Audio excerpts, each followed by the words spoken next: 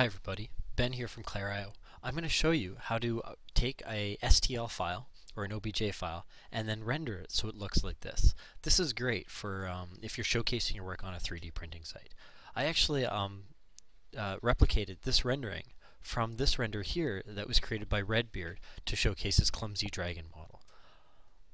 The way I started with this is I downloaded this from Thingiverse. I just clicked download this thing.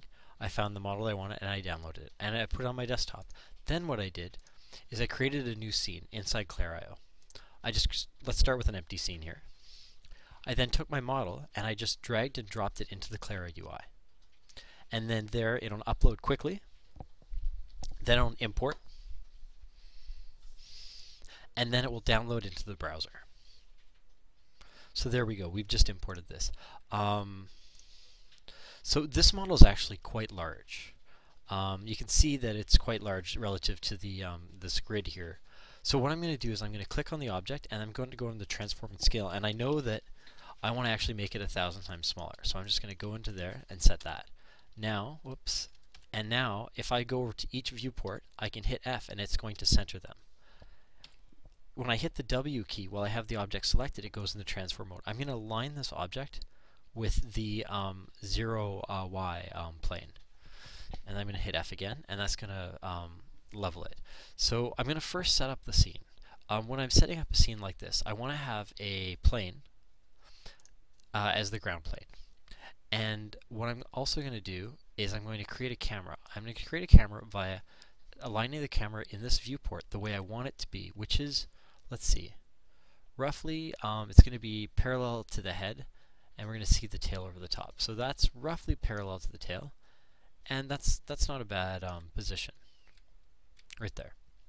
Okay, now that this is what I want, I'm going to click on the plus here and I'm going to create a view camera. It creates a view camera exactly in the location that I'm currently looking. So I can go to that camera here and I can go to that camera here. Okay, now what I'm going to do is I'm going to create two V-Ray materials. And I'm going to assign them to both the solid object and the ground plane. So I'm just click over here on the material library and I'm going to go new V-Ray standard. I'm going to create a second V-Ray standard as well. The first one I'm going to call VR white, and the second one is VR gray. So I'm going to take the plane and I'm going to assign it to the gray, and it's actually got a pretty good gray already. I might make it slightly darker than it is.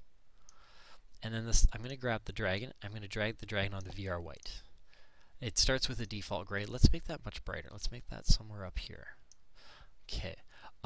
One interesting thing about STL files is they're actually very inefficient meshes.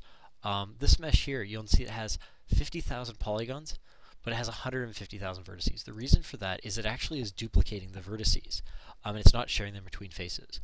We can reduce this mesh quite a bit, and it'll be easier to work with in Clair.io if we get rid of that duplication. The way you do that is you use the clean polymesh operator, and then you click remove duplicate vertices, and watch this vertex count. It has 150,000. We click remove duplicate vertices, it drops down to 25,000. So we've just really reduced the memory footprint of this mesh, and any operation we do on it now will be more efficient. The second thing I'm going to do to this STL to make it look better is if I zoom in, you'll notice it's faceted right now. That's because there's no normal information in this STL file. I'm going to add normals. I'm going to click on, the easiest way actually is if I come over to the tools and I click on the auto smooth button while I have my mesh selected. And then a moment later, it's updated the normals and now it's smooth everywhere, but where there's sharp edges they're still preserved. That's because auto smooth averages the normals of adjacent faces, except when the faces have an angle between them that exceeds this threshold. And 30 is a really good threshold. So now that we've got that, the last part that we want to fix up of our scene is to make sure that our background plane, which currently stops right there, is like this background plane, which I can tell actually is a curved surface that extends upwards. So we're going to poly edit our plane here. I'm first going to make sure that it actually has enough vertices for us to play with. I've made 4 segments in each direction for a total of 16. I'm going to go to the vertex editing mode, and I'm going to grab the back row of vertices, and I'm just going to drag them up, way up, high enough that it's out of our way. Now, this actually leads to a very faceted look. So what I'm going to do is I'm going to add a mesh smooth on that. I'm just going to go Control plus, a few times, and that's going to make the background very nicely smoothed. And I'm going to just move the background back ever so slightly. And I'm going to rotate that so it's parallel, the background panel there is parallel to my view in the camera. And I notice it doesn't quite extend as far as we want it to, so I'm just going to go to scale. I'm just going to scale it out a bit. There we go. That is what we're looking for. Okay, the last thing to do before we hit render is to set up the lighting. When I look at this model, I can tell that there's really no hard shadows anywhere. That actually looks almost like an area light. So let's try an area light. An area light sort of replicates the outdoor lighting on a cloudy day. It's sort of coming from everywhere above. And the way we create a hemispheric light, or a dome light, is you click on the Lights tab, and then you click on the V-Ray dome.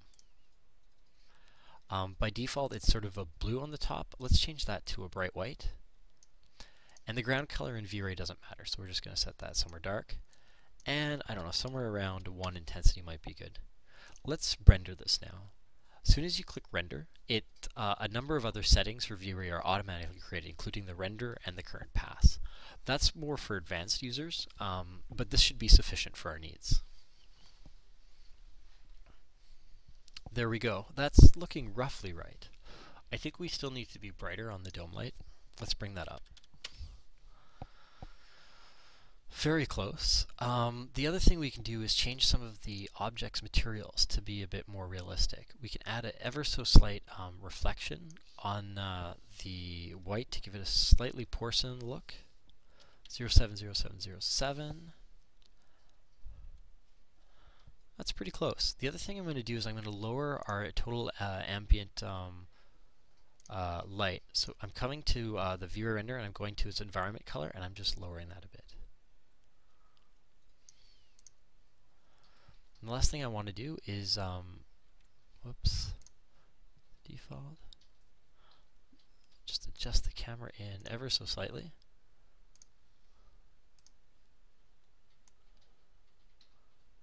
So that it fills the frame. That's roughly right. So once you've got an angle and the lighting that you're looking for, the next thing to do, or the final way to do a render, is just to click make it maximize the viewport, and then go with the standard render. And then that will do a high quality render at a large resolution. And then you can just, once it's done, you can click here to save the image. Let's wait till it finishes. I'm using the premium renderer here. It's got 40 cores, and you can see that it really chews through images quickly.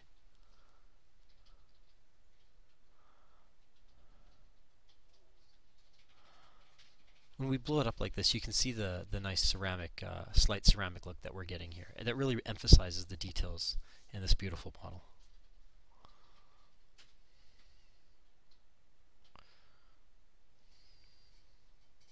There we go. We've completed our render. And I'm just going to save that, and there we go. Okay, I hope that's useful to you in creating beautiful renders of your solid models. Thanks for your time.